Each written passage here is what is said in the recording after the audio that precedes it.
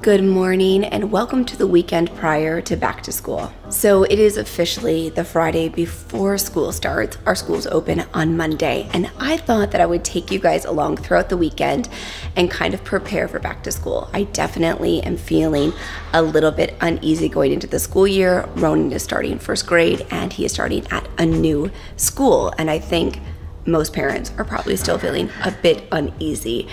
I'm hopeful, I'm optimistic, but I'm also trying to be realistic about the school year ahead of us. So with that being said, this weekend, I'm gonna get everything prepared. I have pretty much 99% of his school supplies. However, we did have Meet the Teacher yesterday, so we got a few extra things that we found out we needed to get for her classroom in particular. Additionally, I have a full list of things that I need to get done on my end. I need to get him some new shoes. I need to organize his clothes. I need to make his first day of school sign, both him and Sawyer. Sawyer's clothes are organized and she has new shoes, but Ronan needs new shoes. I need to spray both of their shoes, and then I will insert some footage here of doing a little bit of healthy baking.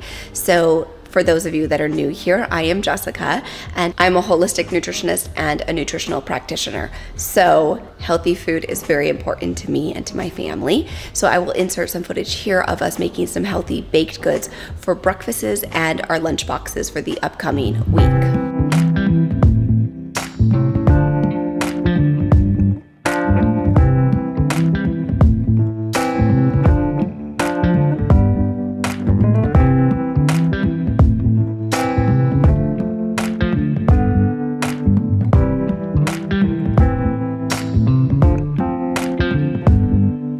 We're gonna get started today with my absolute favorite oatmeal zucchini breakfast cookies, and these are wonderful, of course, as a breakfast option, and additionally they are incredible as a lunchbox staple. I probably will most likely be using these for both in the upcoming week. So I've gone ahead and I've just finely shredded my zucchini. You could also put this through the blender if that's what you would prefer. I'm mixing together all of my dry ingredients, and then we will go ahead and start to mix in all of the wet ingredients as well. For the recipe details that I'm sharing with you guys today, feel free to check out the description box down below so you can get all of the details, take a peek at the ingredients, and recreate this one at home.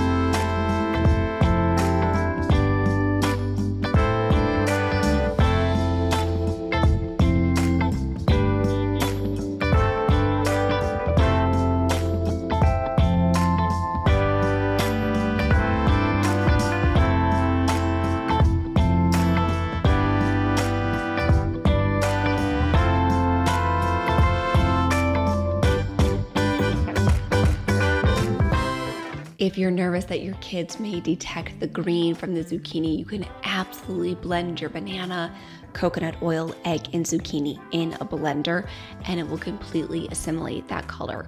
Also, as you saw in the beginning of the clip, I did finely blend the pumpkin seeds because Sawyer is not a huge fan when they are full. If I chop them or mash them, they don't bother her at all, but if they are full pieces of pumpkin seed, she's not a huge fan. So I just kind of made it into a pumpkin seed flour or pulp, and I mixed that in with the dry ingredients. And now my helpers are adding some chocolate chips, of course, which are a necessity. It feels like such a big treat to have these cookies. Little do they know that they're packed with nutrition, and also they keep them full for an extremely long time.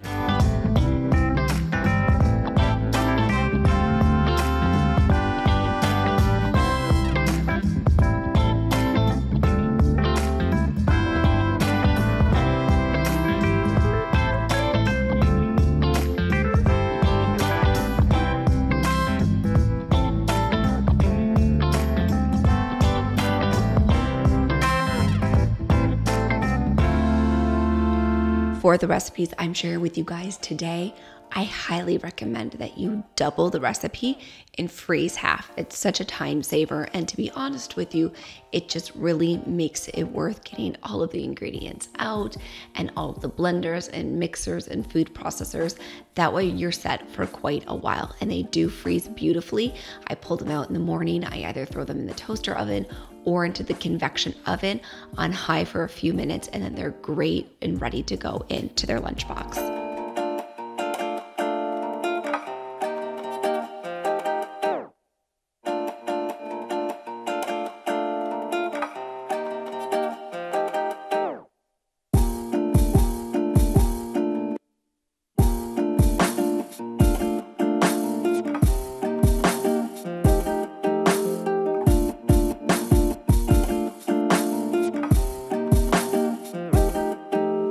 Now we're putting together some coconut flour, carrot, apple muffins, and donuts. I've shared an iteration of this on my channel before, but I had used some applesauce. We didn't use as many seeds, and we're just mixing some of the ingredients up a little bit. So again, be sure to check out that description box down below for all of the recipe details. But these ones are great. They definitely remind me of fall, the smell, the taste, everything. And my children are very excited for fall. Their favorite season is fall and Halloween. So they were excited when I said we're making some fall donuts. And you don't have to have the donut maker. You'll see here, I make them in both muffin and donut form. So you can make them however you want. This also is a great option as a waffle or pancake batter. I would just recommend leaving out the sweetener if your kids are used to having maple syrup on their pancakes or waffles, because I do use sweetener in this. So when I make this as a pancake or waffle batter, I just leave the sweetener out of the mixture because my kids are used to having syrup on their pancakes and waffles. So you'll see here I'm doing half of a batch of these as muffins and the rest is donuts. And I will say, I'm pretty sure we made 24 donuts and there was only about 10 that made it through the weekend, but that's okay because we definitely have enough of the muffins to hold us over throughout the week.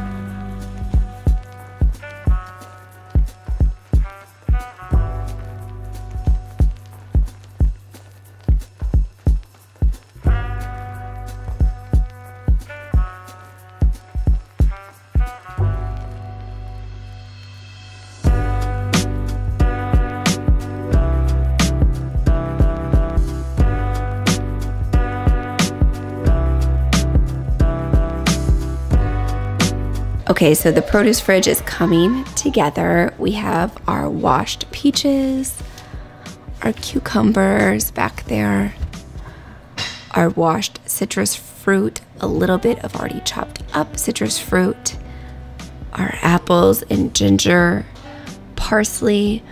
All of these greens, of course, are already washed and ready to go for me. These cucumbers are washed, and I had already washed out the bag and this zucchini squash mix from Costco. So that's clean as well.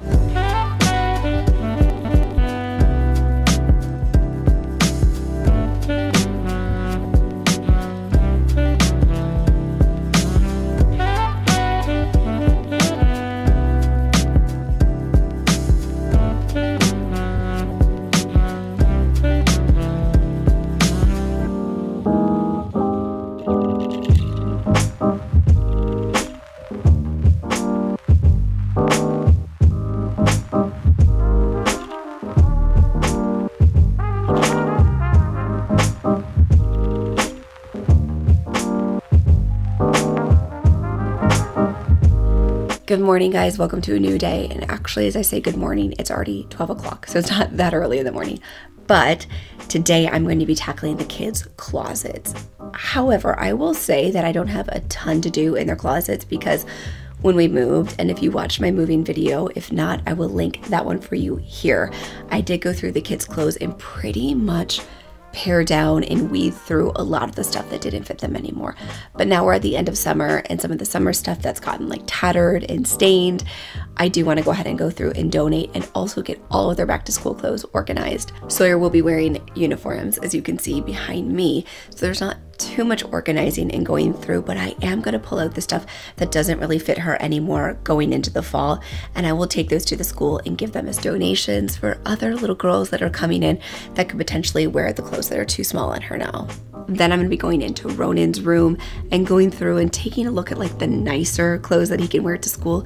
This is the first year that he doesn't have to wear a uniform to school, which is so crazy to me. I miss the uniforms. I know I'm going to continue to miss the uniforms because it was so stress-free and so easy to get him dressed in the morning. But I'm going to go through and pull out, because it is nice and warm still here in Michigan, I'm going to go ahead and pull out the nice summer clothes that still fit him, and then I'm going to start to make note of the things that he will need for the fall.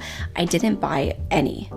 Literally, I was going to say much. No, I didn't buy any back to school clothes for either of them because Sawyer has an abundance of uniforms here, and Ronan, to be honest with you, still has some really nice summer stuff. So I will take a list of what he may need for when it starts to cool down and there's cool mornings, any sweaters or hoodies or zip ups that I could order from Target or H&M or Zara or J. Crew Kids. That tends to be the places that we get the kids' clothes from. So I will go through and take a peek in his closet and we'll get things organized. And I also might plan out their first like week of school. Yeah, I probably will. I'm going to plan out their first week of school, all of the outfits, and put those in a drawer by day. I'll have everything ready to go, so there'll be no stress and no fuss and no mess in the mornings.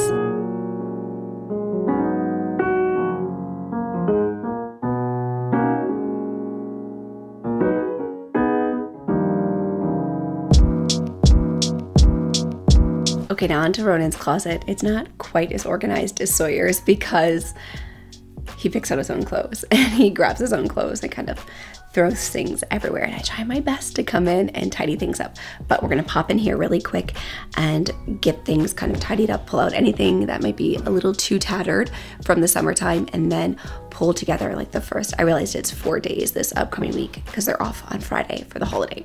So pull out the first 4 days of clothes, get them in a pile. That way I know like each morning what to grab and have him get dressed in. And that way he doesn't have to rummage through every single drawer that he has in his closet.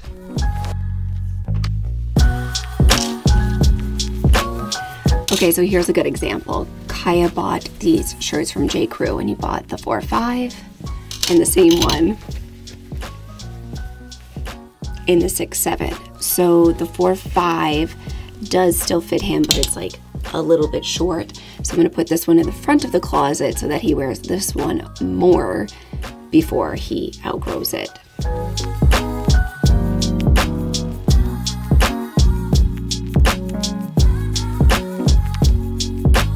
Here's another 4-5, but as you can see, it's very well loved. So this would be a good one, probably for donation. There's only a small hole in it, but I actually might keep this just for us when we're hanging out around the house, but not for school. So I'll move it to a different part so that we don't accidentally grab this on a school morning.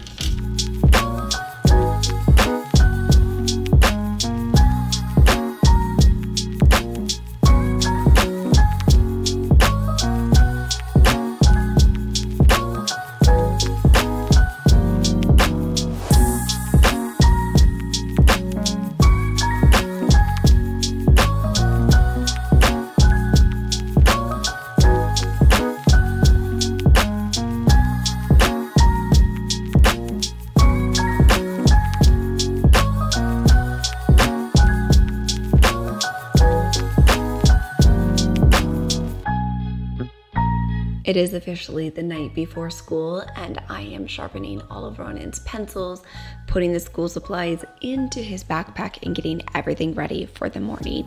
I didn't pack their lunch boxes the night before.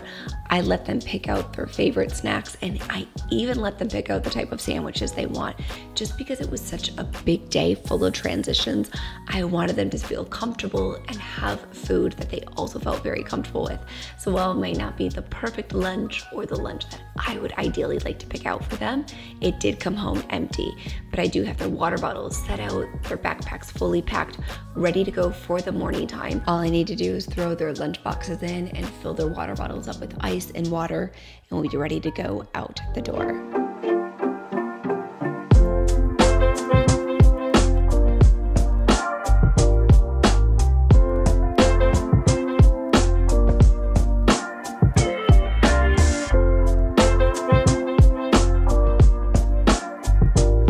For those of you that are new here, every year I do set up a first day from back to school party.